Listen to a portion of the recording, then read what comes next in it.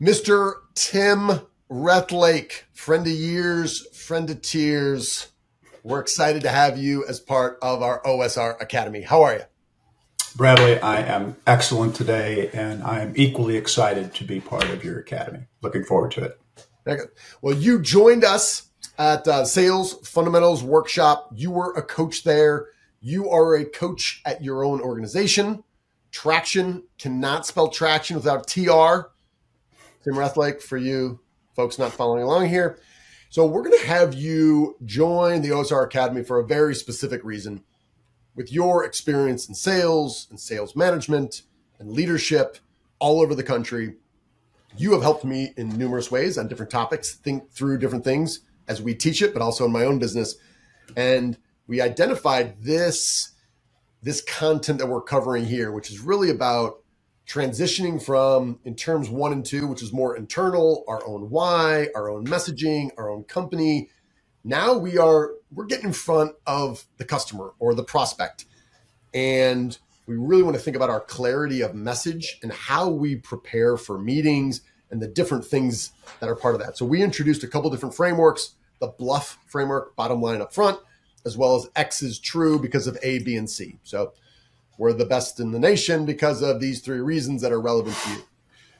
Wanted to have you here to really help kind of expand the aperture of the different elements that are part of this clear communication. And you're going to be with us for kind of 45 to 60 minutes in kind of an interactive way.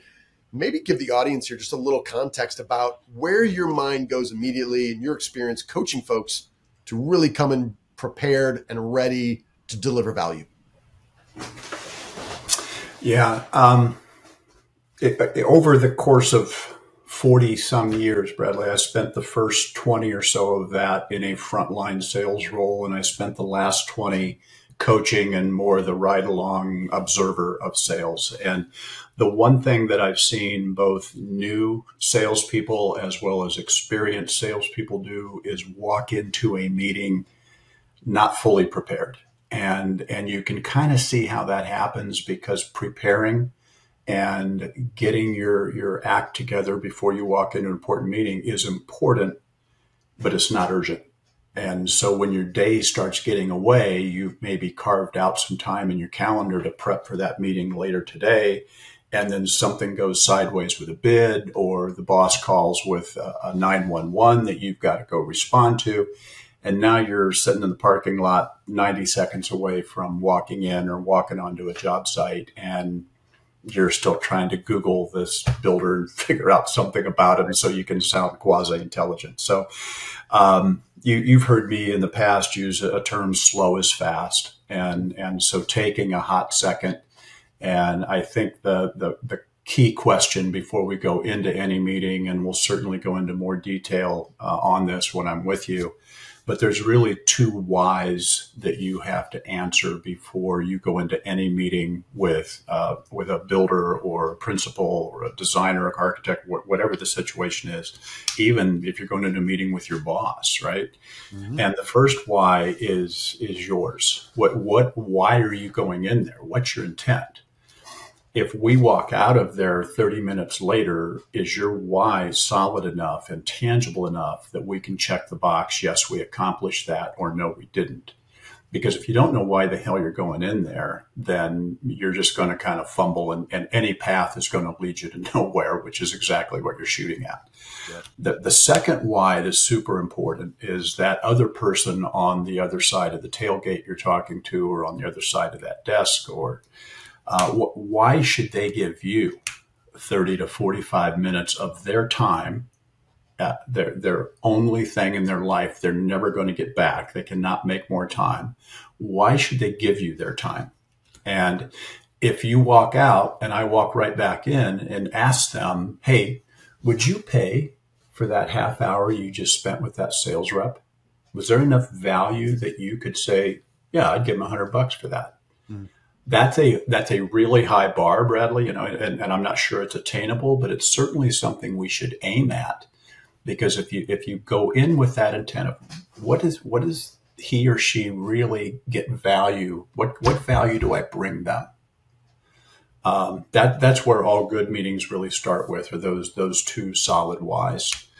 I think it's also important to understand that you're going to end up talking in the builder's organization, the person that you sound the most like.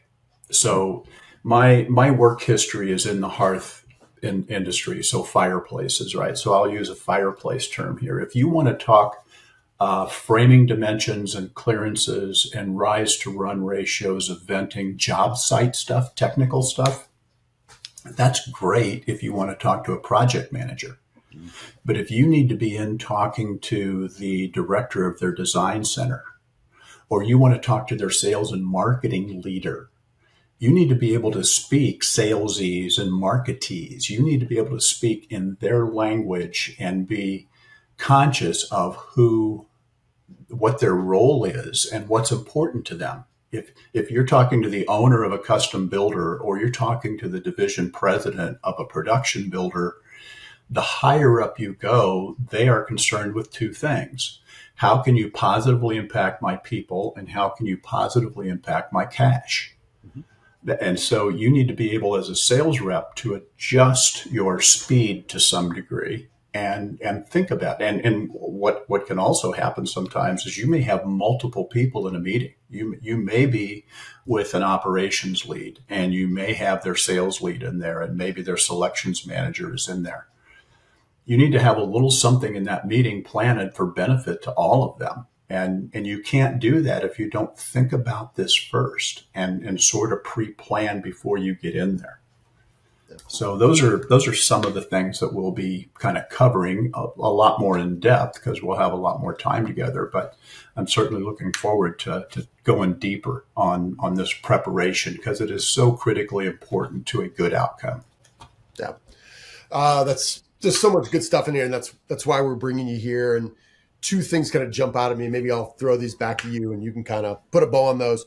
The one is, I think we're both fans of kind of the Miller-Hyman school of selling. And one thing I remember reading that book, and kind of an insight to the obvious, but sometimes it gets kind of muddled over, is this idea of a SSO. What's the single sales objective? What's that next little, micro commitment, or what's the thing that we're going to allow them to opt into, that single sales objective? What are we trying to do?